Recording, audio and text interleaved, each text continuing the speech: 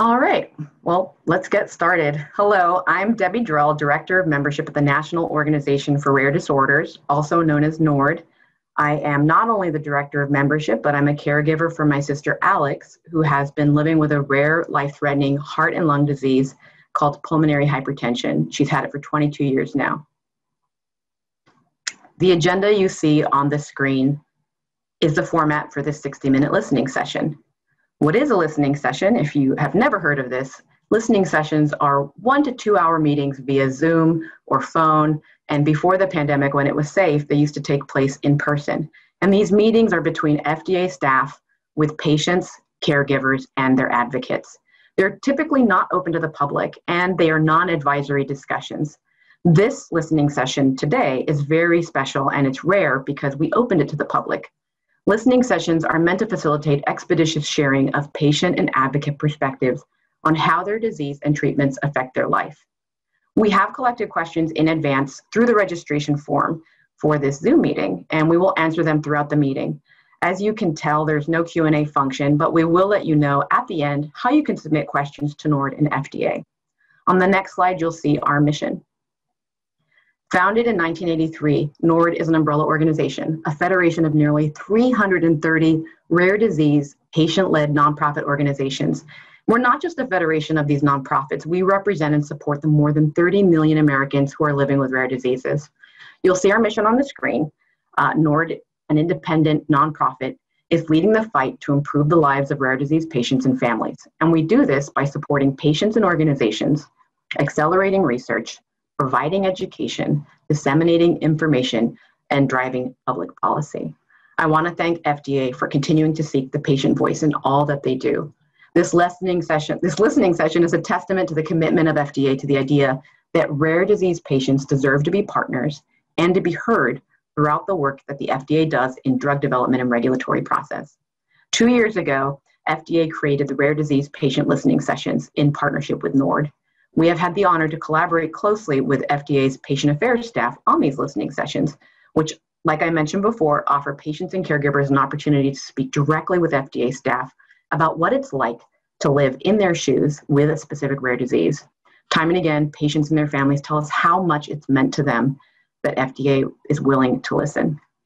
NORD's relationship to FDA is strong, and our work on more than 12 rare disease-specific listening sessions leads us to where we are today, hosting this large-scale, public-facing meeting on the worst public health crisis of our lifetime and how this pandemic directly and profoundly impacts the rare disease community in America. NORD took the time to survey the community, and we asked them about how COVID-19 impacted their lives. In March of this year, NORD began hearing questions and concerns from members of the rare disease community about the impact of COVID-19.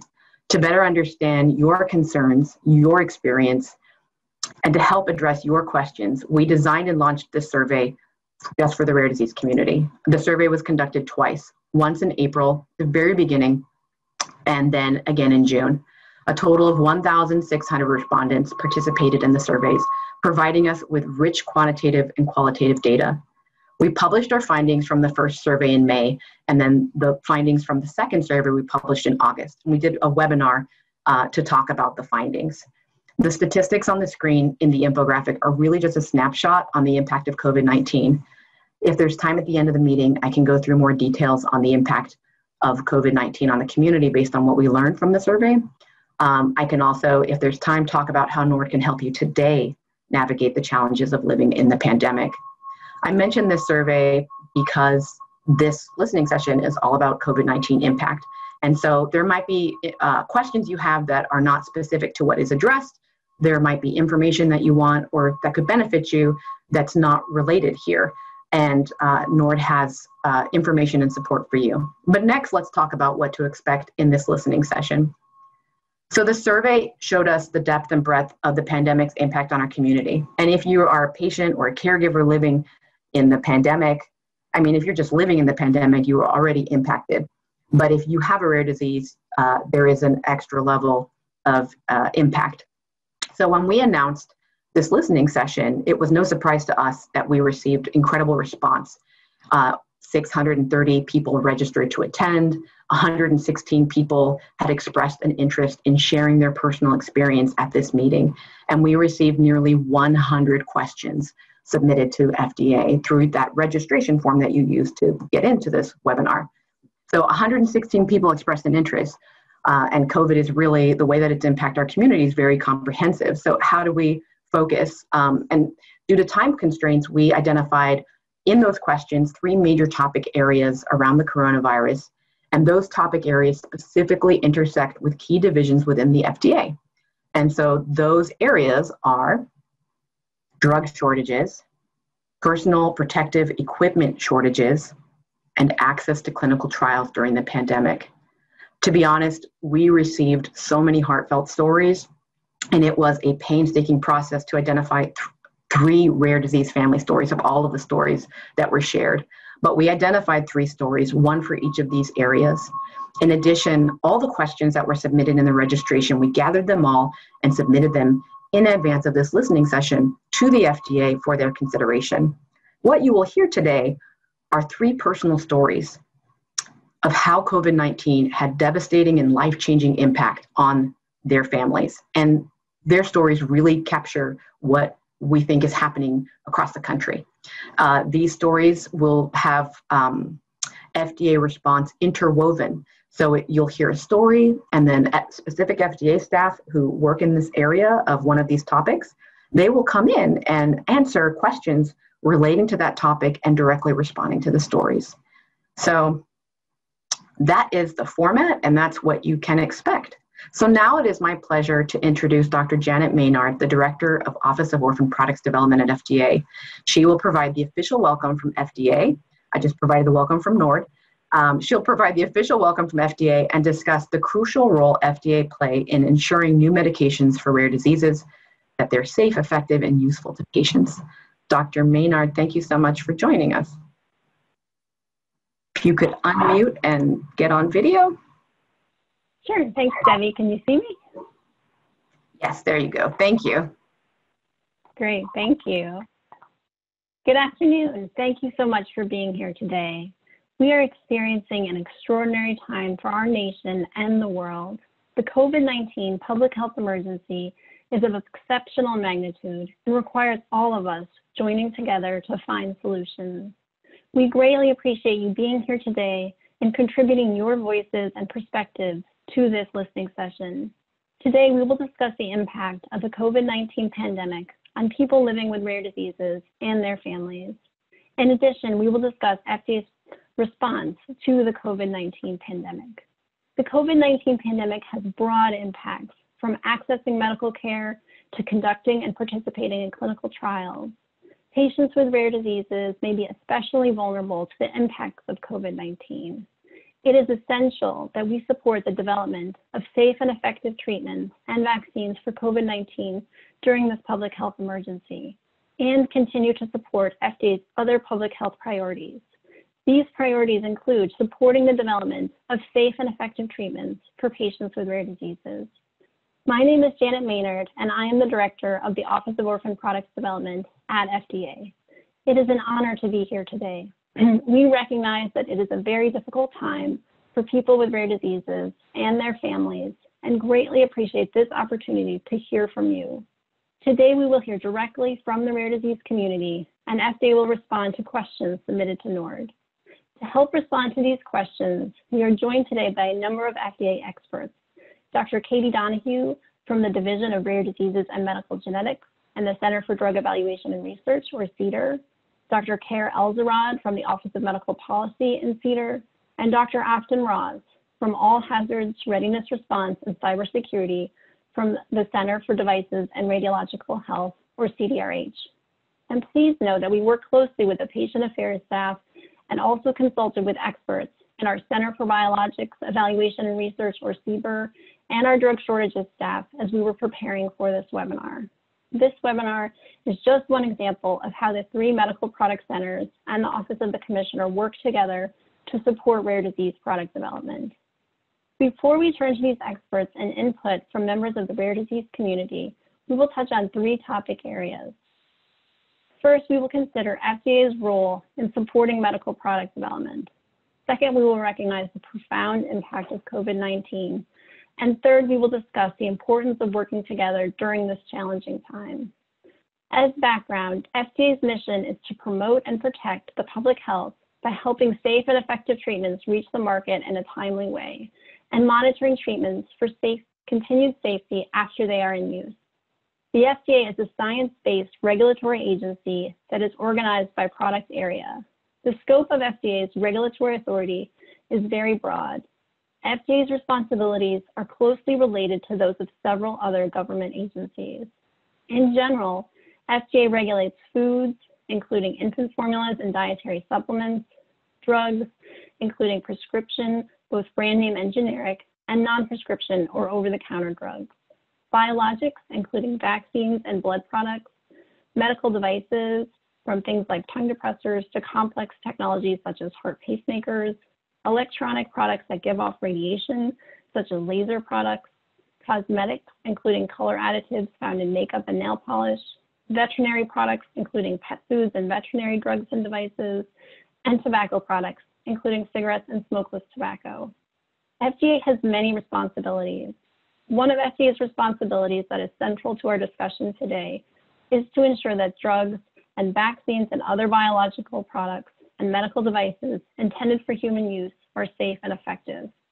In addition, FDA advances public health by helping to speed medical product innovations.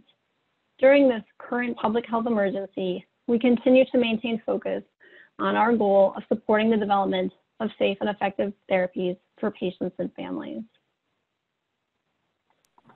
This includes important efforts to support the development and availability of accurate and reliable COVID-19 tests and supporting the development of treatments and vaccines for COVID-19. In addition to assisting clinical trials for COVID-19 treatments and vaccines, we are assisting drug companies that are conducting clinical trials during the COVID-19 pandemic. Specifically, we are helping to ensure that any logistical and operational challenges resulting from COVID-19 are addressed so that clinical trials can continue. Another very important area FDA has focused on is working to ensure continued access to necessary medical products, including drugs, biological products, and medical devices. The rare disease community, including people with rare diseases and their families, have been profoundly impacted by COVID-19. A recent study by Maynard revealed that 95% of people with rare diseases have been impacted to some degree by COVID-19 at a cost to their immediate and long-term health and well-being. COVID-19 has been associated with interruptions in care through cancellation of medical appointments, disruptions in clinical trials, as well as job loss related to this, and also loss of health insurance. People with certain underlying conditions are at risk of more severe illness from COVID-19. We appreciate this opportunity to hear directly from patients and caregivers regarding the impact of COVID-19. As we continue to respond to COVID-19, our efforts related to sponsors' development of drugs and biological products to treat rare diseases remains a priority for the FDA. The COVID-19 pandemic may impact clinical trials of products. Potential challenges include site closures and travel limitations. We have been working to mitigate these potential impacts. Specifically, we are working closely with medical product companies who are conducting and planning clinical trials. In addition, we have issued guidance to provide greater clarity to medical product companies about how to proceed with these trials and deal with necessary deviations in trial conduct created by the pandemic. Developing a treatment for a rare disease can present unique challenges, such as the small number of people affected and the different manifestations of a given disease. We are committed to working together to overcome these challenges. While there are challenges, there are also opportunities in rare disease product development. With recent scientific advances, there are new opportunities for the development of therapies for rare disease. While the pandemic presents challenges, we are working together on strategies and solutions to address these challenges. Further, we are looking to learn from and apply more broadly some of the approaches we've taken during the pandemic, which may prove beneficial in supporting product development. We greatly appreciate this opportunity to engage with the rare disease community, and we look forward to continued advancement of treatments for rare diseases. Thank you so much. Thank you very much, Dr. Maynard, for that welcome and helping our audience get to know FDA, particularly in this current climate of the pandemic. It really sets the foundation and tone for the rest of this listening session. So now we're going to get started with our first rare disease family story on how the impact of pandemic affected their lives. I'd like to introduce Christy Ouimet. Christy, can you please unmute your line and come on to video? Yes, thank you. Awesome. I'd like to turn it over to you to tell us what happened to your family during the pandemic. Thank you so much. My name is Christy Ouimet, and I have 3 children, 2 of which were born with a rare genetic condition called primary hyperoxaluria type 1. My 17-year-old daughter, Molly, started getting kidney stones when she was 3 years old, and she didn't get the diagnosis until she was 6. She had passed many kidney stones and needed surgery to remove the larger stones throughout her life. She is currently in kidney failure and on hemodialysis, and also on the transplant waiting list for a liver and kidney. My 9-year-old son, Matthew, went into end-stage renal failure when he was 5 months old. After 2 years of hemodialysis 6 days a week and peritoneal dialysis 7 days a week, he received a liver and kidney transplant when he was 2.5 years old. He had several challenges and a difficult recovery, but he is 7 years post-transplant. He still faces transplant-related health issues and has on several recent hospital stays to treat those complications. He's on dozens of medications to prevent rejection and to deal with the health issues related to his disease and the transplant. He has a G-tube to assist in some of the medication and to help get his 3 liters of fluid a day goal. We were facing several challenges before this pandemic hit, but once COVID restrictions hit nationwide, it really made things more difficult and significantly altered our lives. Molly had been declining in health, but was participating in a clinical trial across the country, which required us to travel by plane every couple of weeks. The medication being studied had data that was very promising for this condition. She was unable to continue with the trial when the flights were canceled and prevented us from traveling to the study site. Her health continued to decline to where she had no other option but to begin hemodialysis 6 days a week and to be placed on the transplant waiting list. Making sure that our children are being cared for is very challenging. Matthew needs to have his medication and fluids given throughout the day and on a strict schedule so that the medication does not counteract with each other. His immune system is significantly compromised, and we have to be careful with who is around him. He is currently suffering from side effects from his most recent procedure, and he's not responding well to that treatment. We are not sure if he will need to be readmitted to the hospital or if we will be able to continue his treatment at home. In-person appointments were changed to video appointments for Matthew, and they wanted to limit his exposure to hospital settings, so labs were clustered to fewer visits. He looked good, but what couldn't be seen on the video appointments was his blood pressure was dangerously high. When we finally got him to an in-person appointment, they realized his blood pressure issues, and he was kept in the hospital for over a week until it could be brought under control. We could not be discharged from the hospital until medication prescriptions could be filled. However, the pharmacies the hospital used had to change their hours or close due to COVID. Some of the medication is considered a special order and not kept at other pharmacies. We could not find the medication within 150 miles of us. When I asked the hospital that prescribed the medication why they did not have it available, I was told there were restrictions with deliveries of medication due to COVID. We had to stay in the hospital extra days until we were able to find the medication at an out-of-network facility, which we had to pay out of pocket for. When our son had to come back to the hospital for another treatment and stay, we had to bring that hard-to-find medication to the hospital because they still did not have it in stock.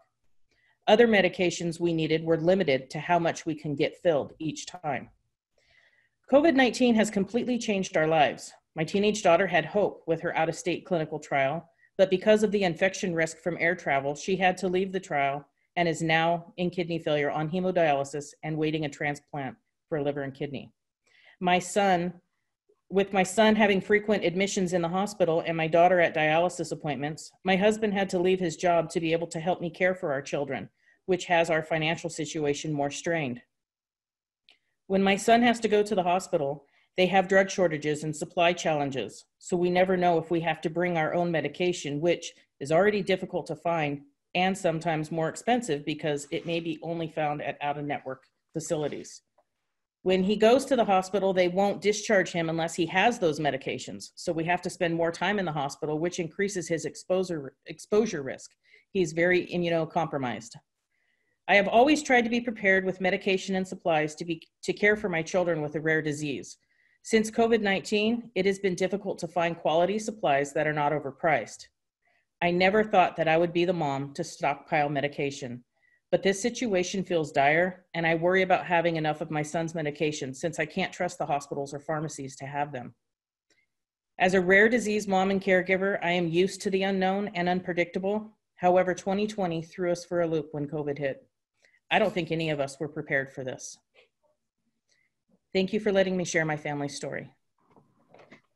Christy, thank you so much for sharing your family stories, for these beautiful photos of Molly and Matthew. I can only imagine what it's like to have to work so hard for your children's care and livelihood during such a challenging time, and it doesn't seem like there's an end in sight.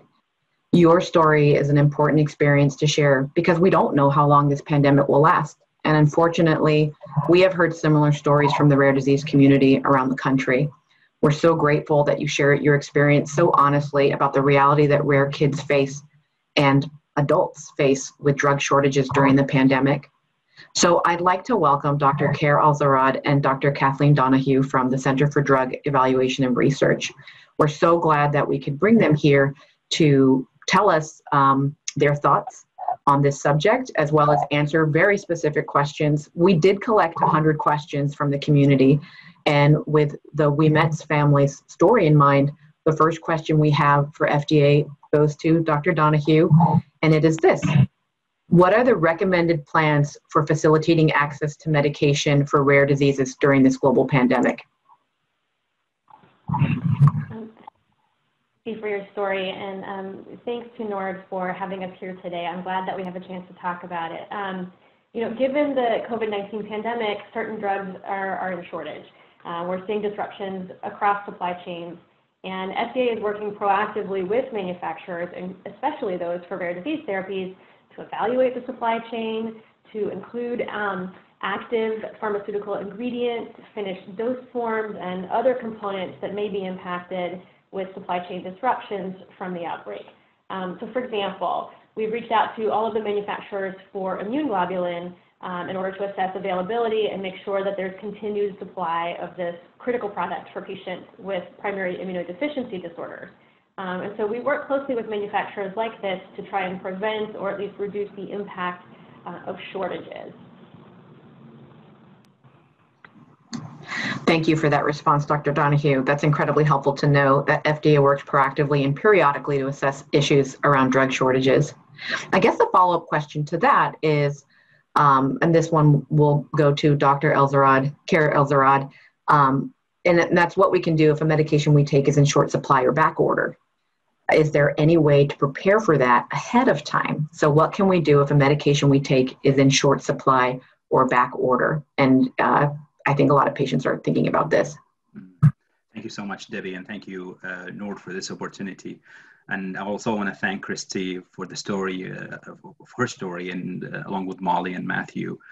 I really appreciate this opportunity to be able to answer a little bit of this. Of course, our healthcare providers are at the front line of all of this. And if a medication is in shortage or anticipated to go in shortage, consultation with healthcare provider is really important. And it's not uncommon, for example, to providers to identify alternative ways to provide the same medications, for example, different dosage form, or to find alternatives altogether. We also ask to please continue to check FDA CDER drug shortages webpage and the page for CBER, Center for Biologics Regulated Products as well. This will help get the latest information on current shortages as well as anticipated duration for such shortages, and along with multiple other information. FDA keeps those websites updated regularly, and the most recent information are typically on them, and they come directly from the manufacturer. And we continue to make sure those websites are updated.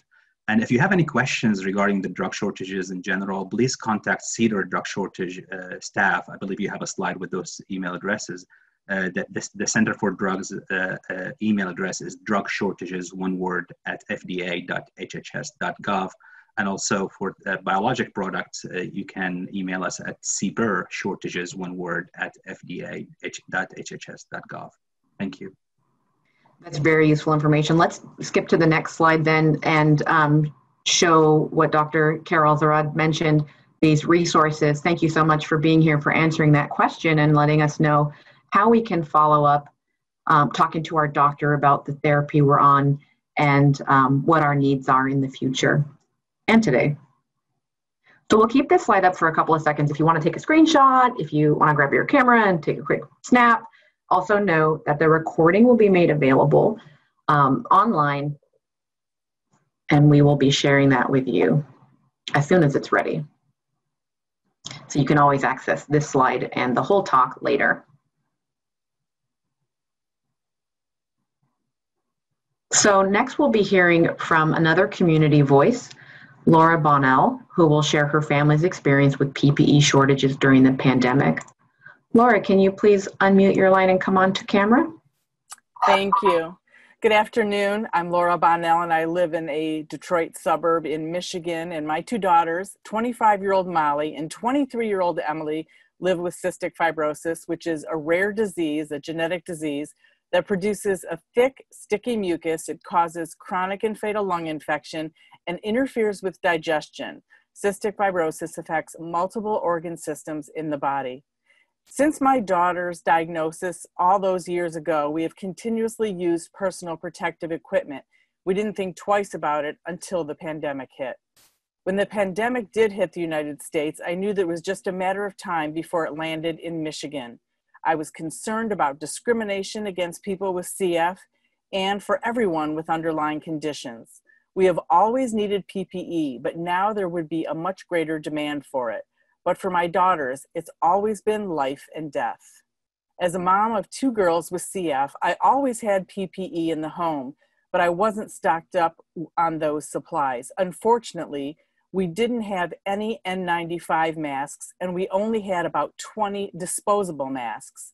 A lot of other CF moms were in the same situation, and the mom guilt began. We thought we were terrible moms. We had not stocked up on those N95 masks. CF doctors were telling us that there were none available. You couldn't get any during the pandemic. We were running out of a variety of PPE, including masks. This is critical for my daughter because she lives with her boyfriend who is following the COVID rules but still visits his family. He takes appropriate precautions, masking and hand washing, but he has to return to work. And protocols are being taken, but he needs the daily new mask to keep my daughter safe. My 25-year-old daughter, Emily, was getting anxious and stressed.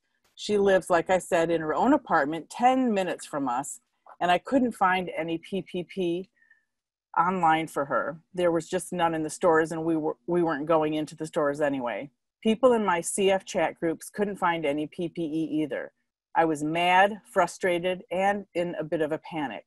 The girls' CF doctors told us that during the pandemic, one parent should always be the parent connected to the outside world. So if we didn't have to go into the store, if we did have to go into the store, it should be the same person, and that person shouldn't go near our daughter. So my husband, Joe, was forced to go into Costco by necessity. I have a foundation that helps people with cystic fibrosis, the Bonnell Foundation, Living with Cystic Fibrosis. I called my county commissioner, Dave Woodward, and said, Dave, how can all these Metro Detroit businesses have so much PPE and I can't find masks or anything? And he said that the county bought everything that their suppliers had in stock as soon as COVID-19 hit Michigan. His warehouse is full of supplies. What did I need? I told him that I needed a lot. He brought over a truckload of a variety of supplies and masks.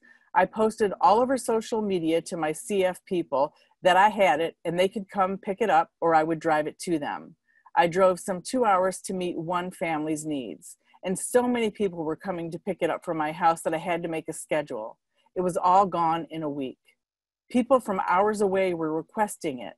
I documented everything with photos and video. I had emails and calls from people in other states who had CF that were requesting that I ship them PPE. But sadly, I couldn't do it for fear of going into the post office because of COVID-19. There are many advantages to being an advocate and having strong connections to the CF community. What about all those parents who are isolated and do not have the training, time, energy, resources, or knowledge on how to fight for their children's PPE needs?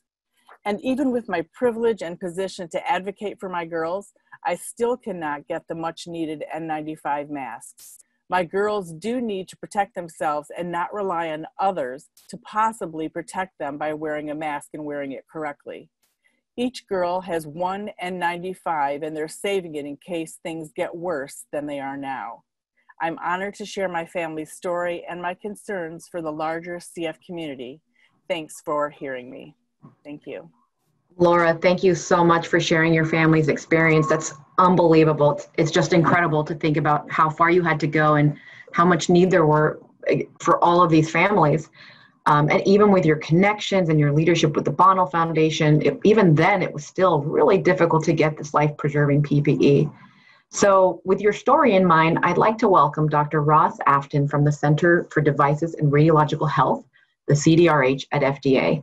We're so glad that she could join us today. And she also was a part of the group that reviewed the 100 questions that came in from the community and looked specifically at PPE questions. I'd like to turn it over to Dr. Ross for a response from FDA about PPE shortages, and even just some basics for those who are unfamiliar about the complex aspects of using PPE. Dr. Ross, thank you so much for joining us. Thank you, and good afternoon, everyone. First, we would like to thank Laura for sharing this perspective with us. We certainly recognize the concern expressed by patients living with chronic pulmonary conditions. Because there are a variety of ways that patients can protect themselves, and each patient is unique, we would recommend that they discuss their concerns with their healthcare provider and work together to determine reasonable options to protect themselves, including the appropriate use of PPE for them or their family members. Some options that can be worn to help slow the spread include respirators and face coverings. Per CDC, items for consideration as patients engage in discussions with their healthcare provider about respirators or face coverings include fit and comfort. Fit is important because if the respirator or face covering doesn't fit well, it doesn't provide maximum protection to the wearer. Comfort is important because you may have to wear the respirator or face covering for long periods of time. You want to be able to breathe easily, and you don't want to have to touch the respirator or face covering to adjust it. FDA has and continues to undertake a number of efforts to help assure that healthcare providers have PPE available. The Emergency Use Authorization Authority allows FDA to help strengthen the nation's protections against public health threats by facilitating the availability and use of medical countermeasures needed during emergencies.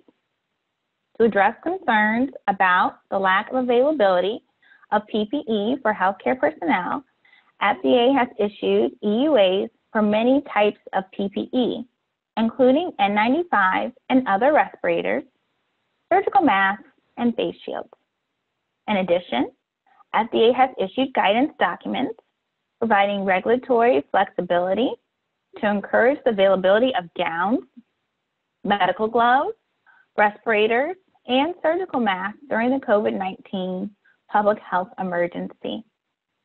FDA has also issued an EUA for face masks, non-surgical, for use by the general public, and has an enforcement discretion policy to help facilitate additional availability of these products. If you are having challenges accessing face coverings or respirators, you may want to discuss what resources for PPE that may be available with your healthcare provider. We also have a website that has a lot of different resources available for the public. And I know that they have the resource page a little later on in the presentation. Again, very much appreciate the opportunity to listen to the stories and to participate in this event. Thank you so much, Dr. Ross, for sharing important information about accessing PE and the Emergency Use Authorization, EUA. You mentioned a lot of information, including links. And so we're going to show on the next slide some of the resources that you mentioned in this ever-evolving environment around accessing personal protective equipment. So these resources here, we're just going to hold on the screen for a minute or so. Take a look, take a screenshot, take your phone out, take a picture, and know that this recording will also be made available, and then you can just hit pause. So yeah, these links are a little bit long. We don't want you to spend too much time writing them all out, but we'll keep this slide up, or you can replay the recording. So now we'll hear from Rennie Moss, our final community story about her son's access to clinical trials during the pandemic. Rennie, thank you so much for joining us. Can you tell us what happened? Yes, hi, thank you, Debbie, and thank you to everybody for joining us and listening to patient stories today. I'm here to tell you how the pandemic has impacted our participation in a clinical trial. Our 15-year-old son, Philip, and our 12-year-old daughter, Helen, have neurofibromatosis type 1. It's an incurable genetic disorder that causes tumors to grow along the nerves in the body, as well as carries an increased risk of leukemia and other types of cancer over the course of their lifetime. Our son, Philip, is acutely affected by a large inoperable plexiform located in his neck. When Philip was 10, his tumor had grown to surround his carotid arteries and was threatening his airway. The growth of the tumor continued relentlessly. We watched and we waited for a promising clinical drug trial to come along that might save his life. That opportunity presented itself in the form of a drug trial at the NIH Pediatric Oncology Branch. He enrolled in September 2015 and began to take an oral MEK inhibitor targeted drug therapy. There are serious side effects that can be associated with this drug, and those are carefully monitored by his clinical trial medical team in Bethesda, Maryland. And for the past 5 years, we have traveled from our home in Birmingham, Alabama to Bethesda at a minimum twice per year. At each study visit, Philip completes safety monitoring exams that will include EKG, echocardiogram to monitor his heart ejection fraction due to the known elevated CPK levels that can sometimes cause muscle deterioration, a thorough eye exam due to a rare but serious side effect that can cause a retinal blister. He also has blood work, pulmonary function tests, sometimes sleep studies, not his favorite, and DEXA scans, but most importantly is the MRI. Over the course of the last 5 years, Philip's tumor has shrunk just over 60%, resulting in significant clinical improvements and improved quality of life. We truly are the epitome of a grateful family for what clinical trials can mean to our family. In late April 2020, the drug received the coveted FDA approval, and now children across the country have access to the same life-changing drug therapy that our son continues to take. For the first time, there is an FDA-approved treatment for neurofibromatosis type 1. But when COVID-19 arrived to the United States, we monitored the situation closely, knowing that Philip had his next study visit scheduled for the last week of April that would require us to fly to Bethesda. At each of these twice-a-year visits, following all the required tests, Philip has been approved to continue to receive 6 more months of the oral drug to continue treatment. But because of COVID-19, Philip was not able to complete the in-person tests in April. Instead, we had a telemedicine visit with his clinical trial team and completed pain and quality of life surveys by email and returned to the team. We were not able to complete the MRI that is now delayed until our next tentative trip upcoming this October. We were told to contact the study team if we suspected any new concerns and to seek local medical care immediately if necessary. This will be the longest Philip has gone between MRIs since his diagnosis. I shared that Philip is now 15 years of age. It's important to understand that with neurofibromatosis, puberty is yet another new time of fear for us, as plexiform tumors can carry a risk of turning malignant. This is why the twice-a-year MRI is critical for his ongoing medical care. Thus, I would say the greatest impact that COVID has had on us is the gap in the life-saving medical surveillance by the exact same medical team that has imaged Philip's tumor and knows his tumor for over 5 years. Thankfully, Philip continues to receive the drug, and we are grateful that that treatment continues. But we are on high alert for changes in his vision, heart, muscle strength, any sign of new pain, and other issues that can signal either a severe side effect from the drug therapy or a worse fear, leukemia or a tumor malignancy that carries with it a very low survival rate. I will also share that our daughter Helen, who is 12, has developed small tumors on her scalp.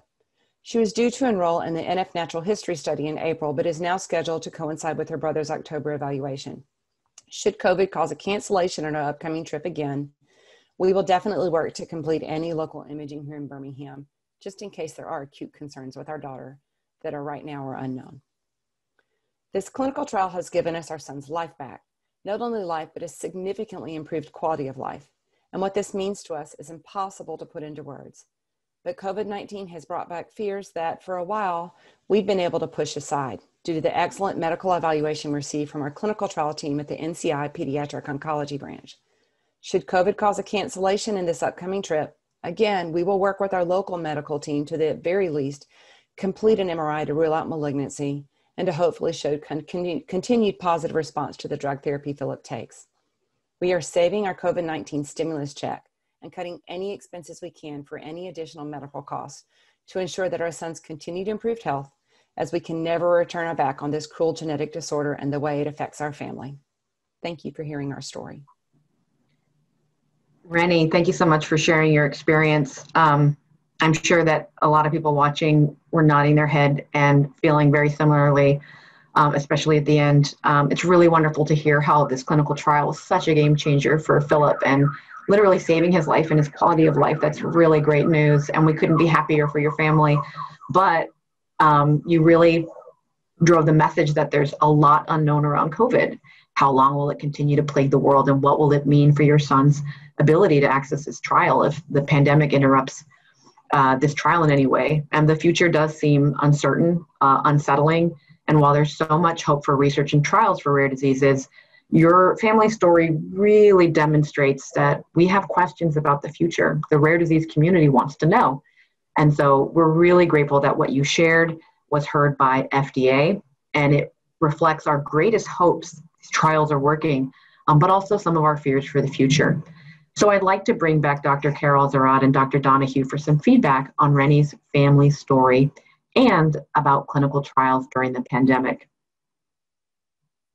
So as you can imagine, when it comes to clinical trials, we've received so many questions. And the top question from the rare disease community for this listening session was this: how can ultra rare diseases still be researched and possible treatments discovered and studied in spite of COVID-19?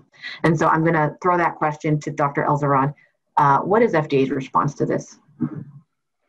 Well, thank you again, and thank you, Rennie, for telling us about the situation with Philip and Helen, and hearing in your voice like the importance of the clinical trials and how like integrated into every aspect of your life, and it reminded us really why we do what we do across the board. So thank you so much for sharing that story with us. Obviously, FDA recognized that COVID-19 is impacting the conduct of clinical trials across the board of medical products, and that this impact may be felt acutely by patients with rare disease for which there is often no available therapies. FDA is working to advance treatment of rare disease and help ensure continuity of care for people with rare disease, which altogether remain a top priority for us, even through this pandemic. Working both with sponsors and patients, FDA remains focused on facilitating the development and approval of products for serious conditions where there is tremendous unmet medical need. To help sponsor conducting ongoing clinical trials during COVID-19 public health emergency, FDA published a guidance titled Conduct of Clinical Trials of Medical Products During COVID-19 Public Health Emergency. The guidance was published all the way in March, and since then it's been updated multiple times to respond to our community needs. It has recommendations about potential ways to mitigate the impact of COVID-19 on clinical trial conduct while also meeting the trial objectives and assuring patient safety and data quality and integrity, ultimately to make sure the trial is useful. The guidance can also be found on FDA's website and is often updated, as I mentioned, with new information based on questions that we received from our stakeholders. I'm going to discuss a little bit more details about this guidance in the coming question, but thank you again so much for this opportunity to mention it. Thanks for that response, Dr. Khair ElZarrad. Our next question is for Dr. Donohue.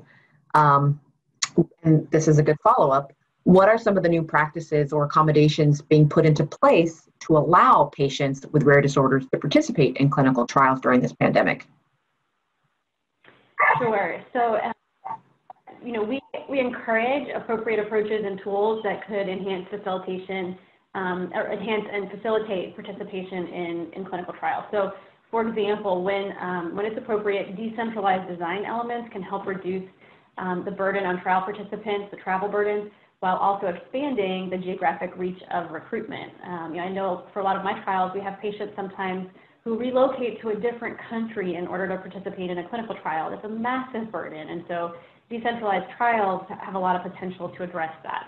And then the use of digital tools can allow for remote data capture in some circumstances. So we're hoping that adaptations like that could make a difference for patients like Helen and Philip and all the ones on this call. Thanks for that. At this time, no one in the United States is allowed to go anywhere. So it seems like having decentralized trials that's a real silver lining to the setbacks of clinical trials during this time, and that there are some real opportunities to make trials more accessible. So I guess the follow-up to that would be this question: how flexible will they be with remote capture in clinical trials? And will they value data as much in person versus remote capture? And that question goes to Dr. Khair ElZarrad. Thank you again. And we all now aware that COVID-19 can impact ongoing trials because of challenges such as site closure, travel limitation, quarantines, and interruption to supplying the investigational product. A lot of this was illustrated in the story we just heard. FDA is already working with sponsors, hospital, academic centers, and investigators to understand and address challenges that may disrupt trials, with patient safety, of course, being paramount. As I mentioned before, the guidance that was published in March, the conduct of clinical trial for medical products during COVID-19 public health emergency, provided recommendation that touches on this issue. For example, capturing data from trial participants remotely, which may include, of course, use of virtual trial visits or electronic diaries, and factors to consider when using remote data capture that addresses quite a bit of that. And also the guidance discusses potentially conducting certain laboratory and imaging assessment at local facilities when trial participants cannot access clinical trial sites, as we heard in the story. And this is, of course, when public health measures to control COVID-19 limit travel, as we're all experiencing right now. We encourage also sponsors considering the incorporation of remote performance outcome assessment or review-based clinician-reported outcome assessments into clinical trial to discuss with the relevant review divisions at the agency whether such remote assessments are appropriate for the type of the data they plan to collect. And we think this is really an important step to understand what areas lend themselves to this type of data capture. We want to understand whether it is safe, for example, and feasible for the participants in the assessment at the subject location itself. And we also, in the guidance, we provided a mailbox to get questions, and we used a lot of those questions to really advance how we develop this guidance and modify it. The mailbox for that is clinical trial conduct -COVID-19 at fda.mhs.gov. And again, I encourage the community to look at this guidance. It outlined multiple ways that we hope they can make clinical trial more efficient and more feasible for the community at large. Thank you again for the question. Thanks so much for that. This guidance sounds like a game changer. And thank you for that email address, which is on the screen, as you can see here. So our next question goes to Dr. Donohue. What is FDA's plan on dealing with data interruptions for ongoing clinical trials, say if assessments couldn't be collected? Yeah, so we recognize the challenges for rare disease clinical trials, and frankly for clinical trials in general, given the impact of the pandemic on trial conduct. And we are committed to working with the community to find ways to make sure that these important trials can continue. We have a lot of experience working with pharmaceutical companies on trials in rare diseases that use, surrogate endpoints or small patient populations. Study recruitment challenges are nothing new for those of us working in rare diseases. And so we will continue to work with sponsors that may have experienced additional difficulty in recruiting due to COVID-19. The impact of measures instituted to control COVID-19 can affect clinical trials in a lot of ways, including the design, what regions the study can be conducted in.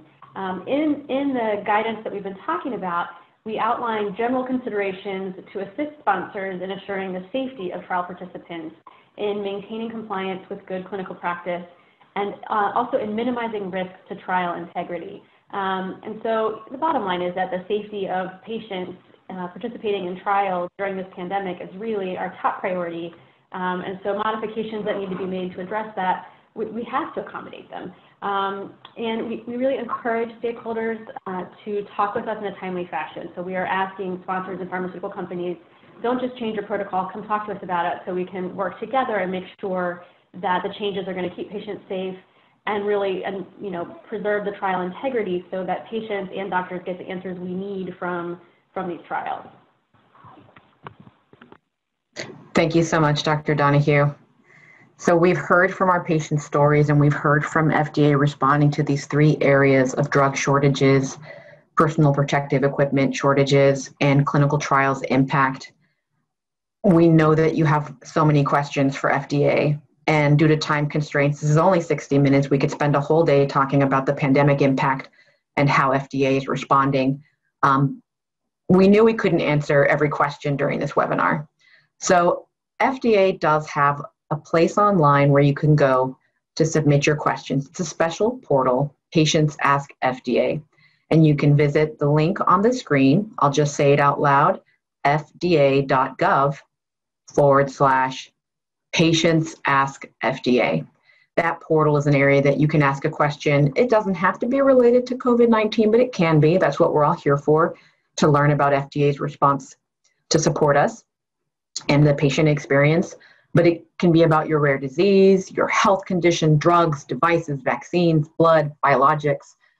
This form is for patients, caregivers, advocates, healthcare providers, but it's not for industry stakeholders.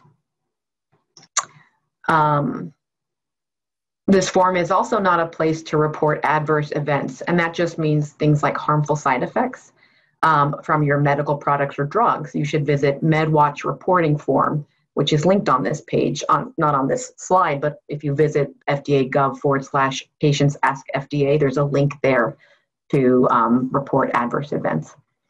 So that's a way to contact FDA. Now, maybe you want to contact NORD. Maybe there's some way that NORD can help you, and NORD absolutely has resources to support you. We're here for you.